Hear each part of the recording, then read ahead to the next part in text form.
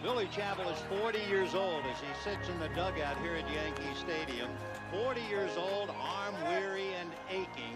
And don't let anybody tell you or Billy that life begins at 40. 4,100 innings Billy Chappell has walked to the mound in a brilliant 19-year career. But never before, in all those years and in all those innings, has he ever had a date with destiny as he has right now. He will make the fateful walk to the loneliest spot in the world, the pitching mound at Yankee Stadium, in quest of the pitcher's dream, the perfect game.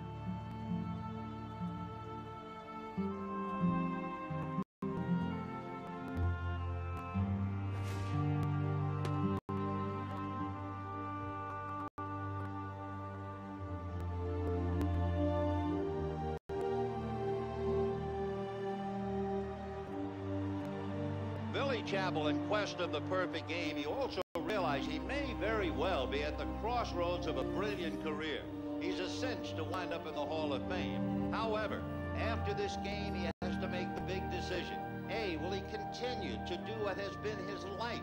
Maybe more important than life itself, baseball. Or will he hang it up? And would a perfect game give him the logical conclusion to the great career?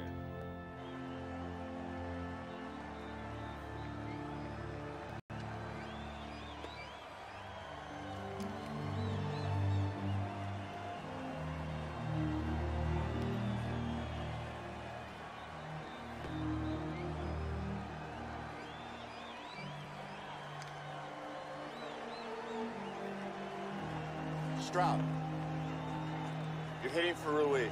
Grab him back.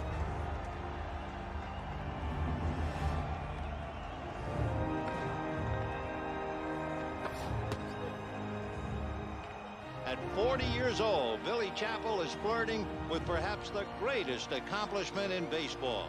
And standing his way will be Matt Crane hitting for Babe Nardini, then Jesus Cabrillo, and Ken Strout has a bat in his hands in the dugout and might very well get the call to bat for Jaime Ruiz. And you know, Steve, you get the feeling that Billy Chappell isn't pitching against left-handers. He isn't pitching against pinch hitters. He isn't pitching against the Yankees. He's pitching against time. He's pitching against the future, against age, and even when you think about his career, against endings. And tonight, I think he might be able to use that aching old arm one more time to push the sun back up in the sky and give us one more day of summer.